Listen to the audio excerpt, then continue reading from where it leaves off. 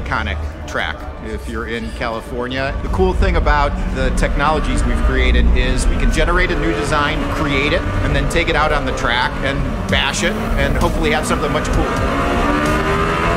This is something that is years in the making. It's about 8 inches wider. We've switched over our battery cells to an F1 battery cell. So the aero is now 3.5 to 1. So this is like a real GT3 car plus in terms of being glued to the track.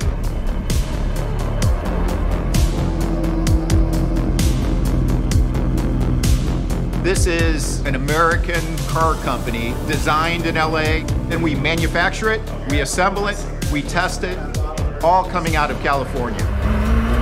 The overall goal is to hunt track records, absolutely. And the current record holder around here is the McLaren Senna, 1:27.6. On paper, I think we've got the right ingredients, we've just got to get the recipe right now to get them all to work together.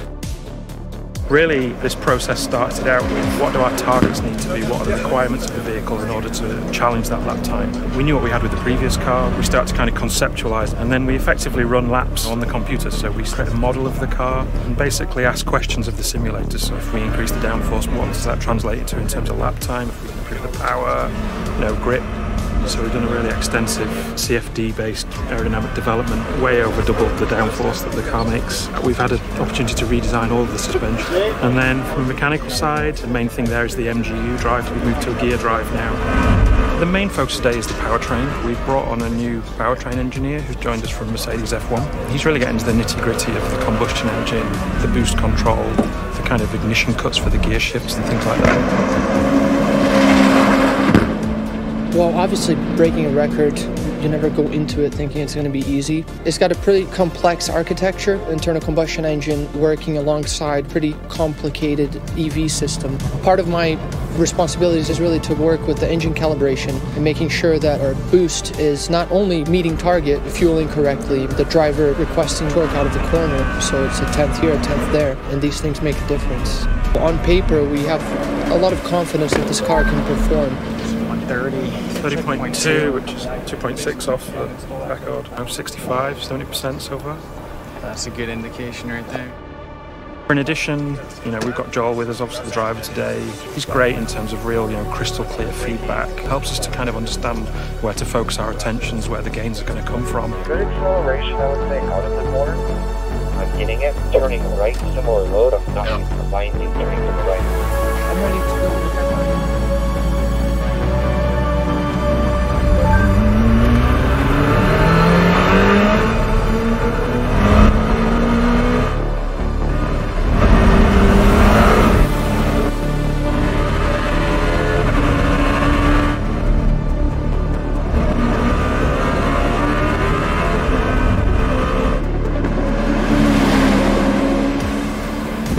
Ewan said 127.4. We'll see what the loggers say.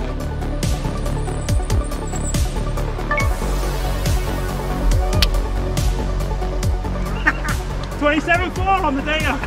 27.4. Back to the track, it's such a big improvement from the last time out, being able to use MGU with the ICE engine and just how those are linked together. It's very impressive when we're on the deploy mode and just feeling the power that's behind the car now. Prototypes do this track in the teens. For this car to be just call it less than 10 seconds off of a prototype is quite special. So proud of this team to be able to create technology, create vehicles like this. Just that in and of itself is one of the most fulfilling things that you can find in life.